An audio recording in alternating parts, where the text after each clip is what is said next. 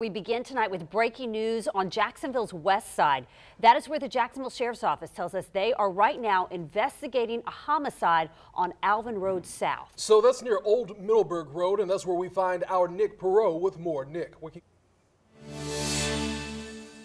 Anthony, Heather, yes, good evening. Still waiting right now at this hour to get a briefing from Jacksonville Sheriff's Office. All we can tell you again is that we've been alerted of a homicide in this area. Tell you right now we're in the 6900 block here of Plum Lake Lane, as well as the 9500 block of Plum Lake Drive here.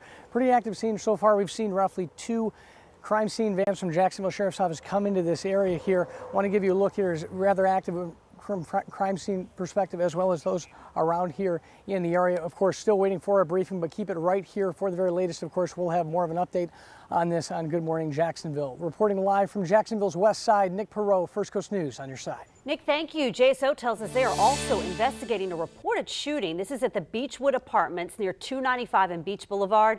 Details on that shooting are still very sketchy at this hour, but we will have that information as soon as we get it.